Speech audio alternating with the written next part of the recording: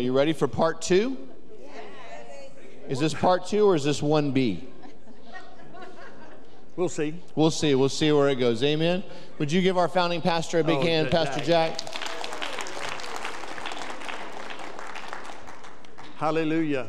I want to finish. Several people came up to me about those cutting remarks that we've all had to put up with in our life. Amen. And the Bible says we have to take those thoughts captive and not let them define us. And my situation where I was told that in playing golf that I would not make the team and I would not be able to do certain things. And I remembered that, but I didn't believe it because in high school I went to state and won state. I went to the Air Force, played on the Air Force golf team. So I didn't let it stop me, but I still remember it. I was still able to tell you that story about it. So I know how cutting remarks cut you to the bone.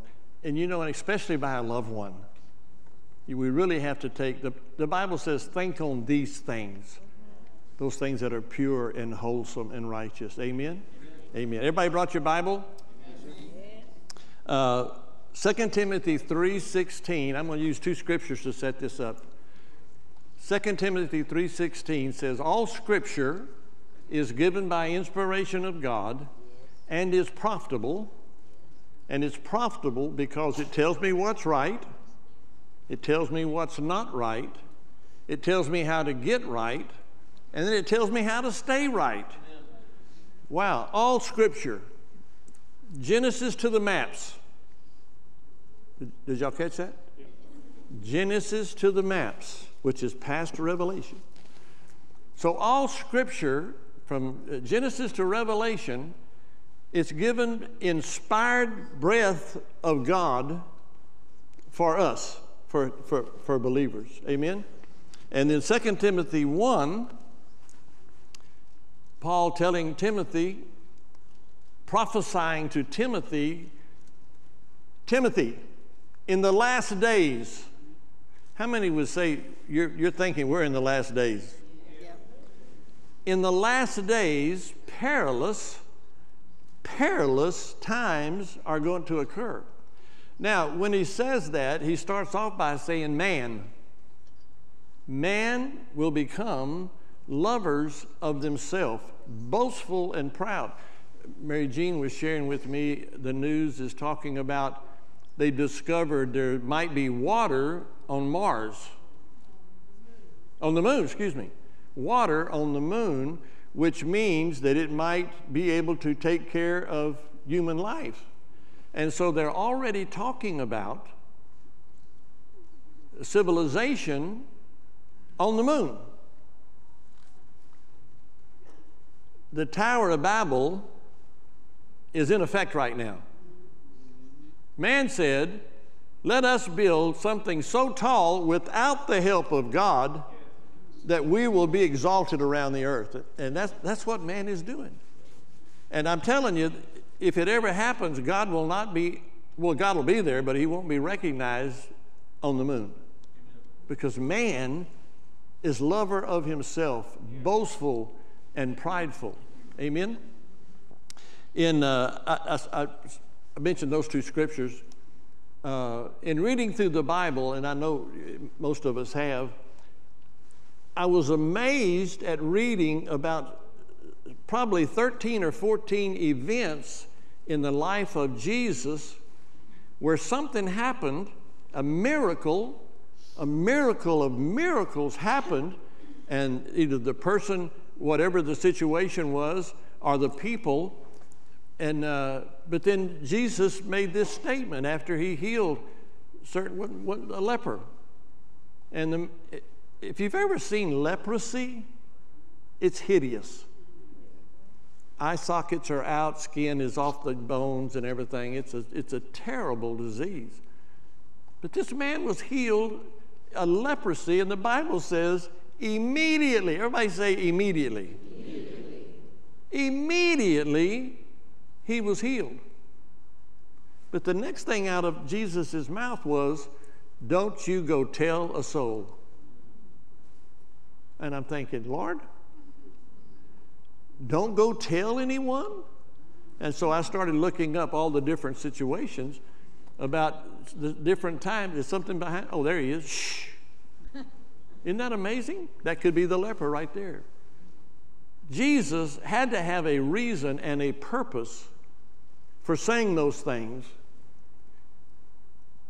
Let me stop right there. Let me ask a question. How many of you would raise your hand and say to me you were saved because of a miracle?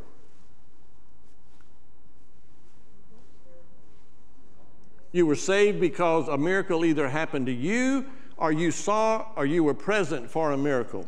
Come on, let me see how many hands. Okay, look at that. Okay, let me ask you this question. Did that miracle save you? Now, some of you said no, some of you, but you turned to the Lord. You knew that it was God that did that miracle. God uses miracles to get us to repent and to receive Jesus. I understand that.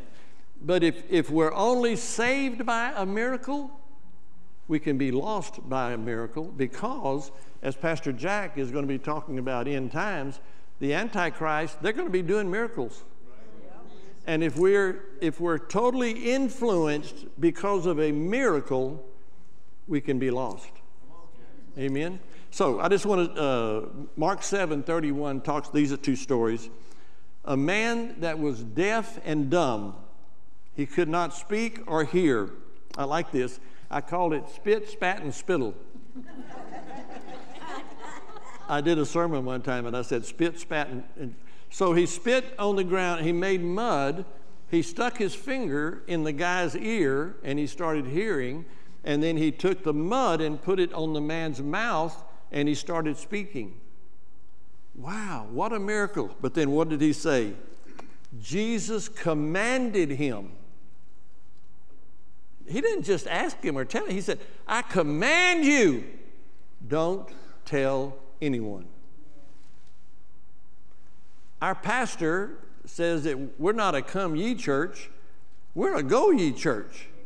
We're to go and to expound the things of God. So Jesus, he had to have a reason. I'm going to give you the reason. Amen. Mark 1:34, Jesus is with the disciples and Peter's wife is sick in bed with a fever, it says. And Jesus went in and laid his hands on her and he healed her. And a lot of people heard about it.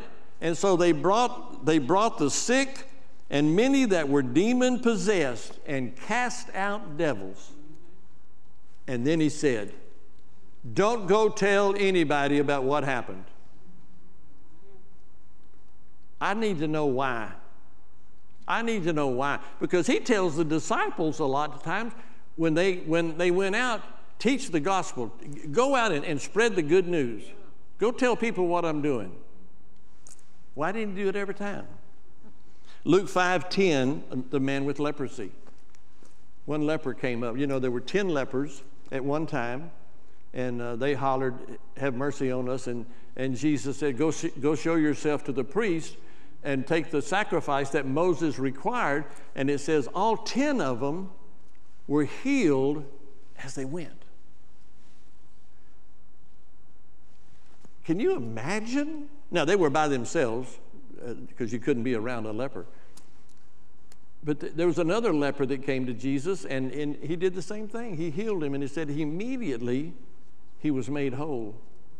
But he commanded him not to tell anyone. Matthew 9, there were two blind men. Two blind men. Couldn't see a thing. Jesus healed them. They went from not being blind to where they could see. Beautiful stories of the power and the love and the compassion of God. But then he said, don't you tell anyone. I said, okay, Lord, you got to show me why. And he took me to Mark 4:43. Jesus said this, I must preach the kingdom of God to other cities also. For this reason I am sent. The preaching of the Word of God is more powerful than a miracle. Amen. Benny Hinn, Catherine Kuhlman, when they would have their meetings, and I assume they still today, people don't go to hear the Word of God. The majority. What do they go for? They go to see a miracle. Now, praise God, if they see a miracle and it causes them to repent and fall on their knees and accept Jesus, hallelujah. But Jesus said, I would rather go and preach the good news than to have a miracle. Because a miracle is going to define a person. You understand what I'm saying? That miracle will follow people their entire life. But it's the Word that's going to change people's lives. Thy Word, Lord, have I hid in my heart. He sent His Word and healed them. Speak the word only, and my servant shall be healed. The power that's in the Scriptures. I start off every day, and I was real lax for a while. I start off every morning as I pick up my daily Bible, and I say, Lord, thank you for this love letter to me. And I look at it as if God scripted that for me this morning. And I'm saying, Lord, reveal to me your newsletter. Tell me what's happening today in my life and me. Amen. And it kind of helps me to understand when now I happen to be in Leviticus.